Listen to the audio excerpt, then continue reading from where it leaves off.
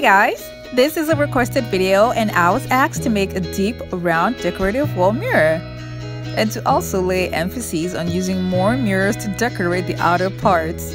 Now this is what I came up with and I'd like to share with you guys how I made it. Now let's go ahead and get started. I took a board and I drew out 2 circles and I cut them out. I drew inner circles for both boards. And then I took a hard poster board and I cut out strips from there. And then I took one of the boards and I carved out the inner circle. And I will be using the strip that I cut out from the poster board to glue it on to the circle that I had already carved out. Now I'll need a certain length to go around the circle, so I will be adding it up with tape just to make sure that I have a long length, long enough to cover up the whole circle.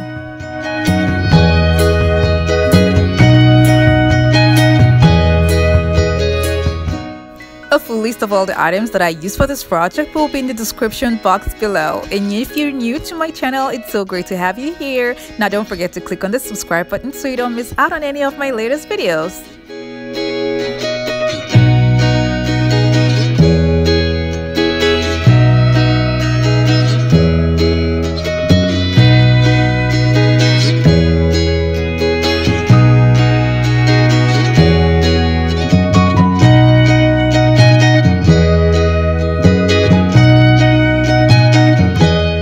Now that I'm done with the outer circle, I'm going to be moving to the inner circle.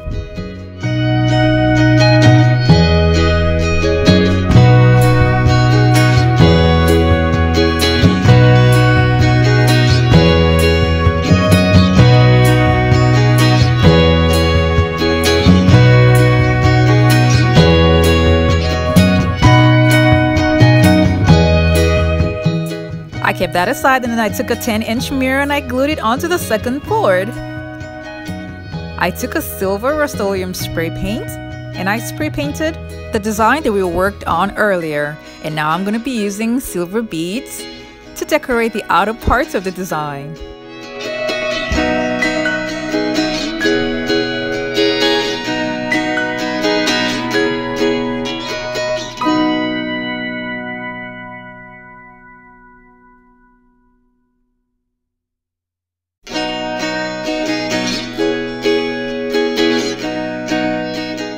This is what it looks like.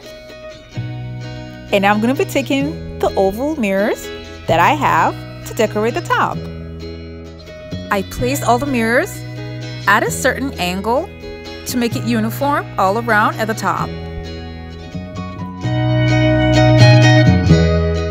I glued it down using a hot glue gun and an E6000 glue.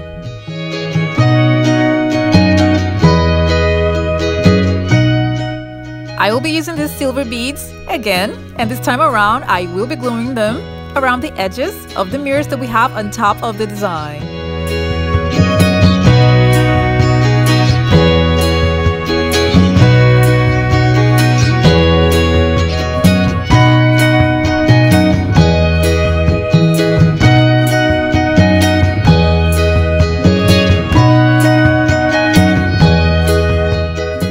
When I was done, this is what it looks like.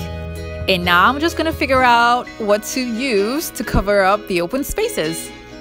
So I had this leftover of trim embellishments from a gift that I made for my mom. This is just a leftover.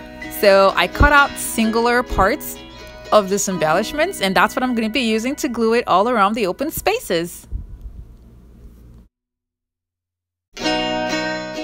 I'm using the hot glue gun for now just to keep it in place, but I will be going around again with Mod Podge.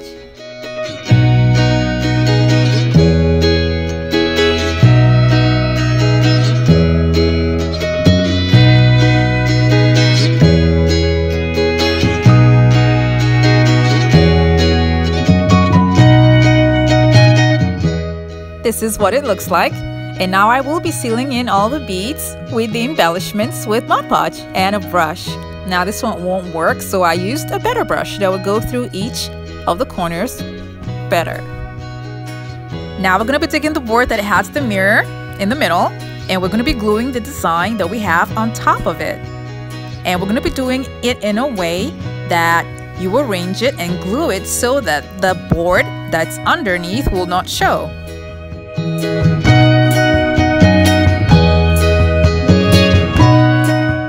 I'm going to be gluing this hook at the back of the design to hang it on the wall, and this is what it looks like. I really love the way this wall mirror looks like, and then the depth of the mirror gives it such a nice uniqueness.